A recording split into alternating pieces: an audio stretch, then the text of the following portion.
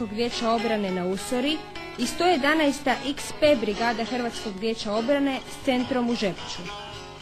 Tijekom obrane od Srba poginulo je 116 bojovnika 111. XP brigade HVO-a, a samo 29 boraca iz svih muslimanskih vojnih snaga.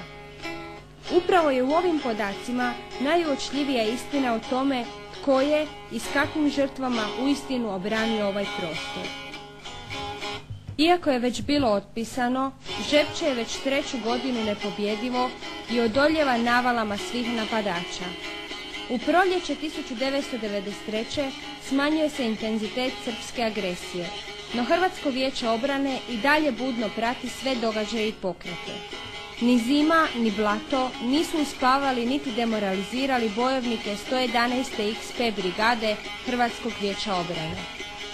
U isto vrijeme, dok su bojovnici 111. XP brigade bili na položajima prema srpskim snagama, muslimani su ozbiljno pripremali potajni i podmukli napad na dojučerašnje saveznike.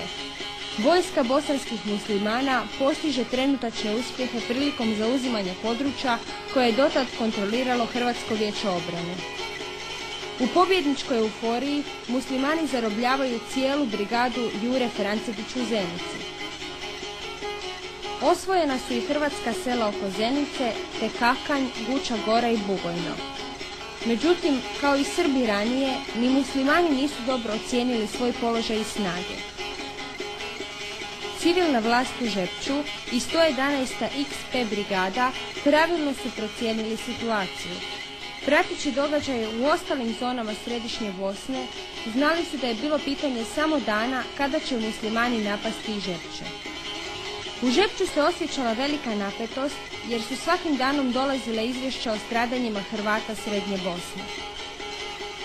Predsjednik HVO-a Žepče, Perica Jukić, i zapovjednik Ivo Lozančić imali su mnogo susreta s muslimanskim političkim vodstvom i zapovjedništvom 319. Brdske brigade Mosa.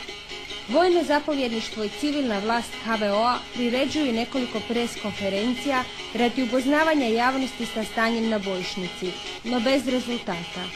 Muslimansko je vojno i političko rukovodstvo inzistiralo da se HVO stavi pod zapovjedništvo muslimanske takozvane armije Bosne i Hercegovine. 26. lipnja 1993. godine muslimanske vojne snage napale su položaje 111. XP brigade HVO-a na koti 803 iznad Brezovog polja.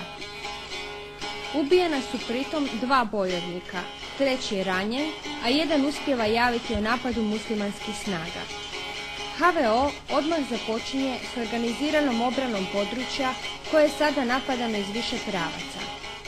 Odjednom su napadale postrojbe iz čak 8 muslimanskih brigada 3. korpusa armije Bosne i Hercegovine. Specijalne postrojbe Hrvatskog vijeća obrane oslobađaju Žepče i Novi Šeher. Istodobno, cjelokupno stanovništvo izlazi na položaj obrane, spriječivši napade izvana i iznutra. Nakon 10-ak dana teških borbi za Žepče, ovaj je grad sličio razorenom Vukovaru. Iako je rat u okruženoj oblasti Žepče, civilni je život kontinuiran.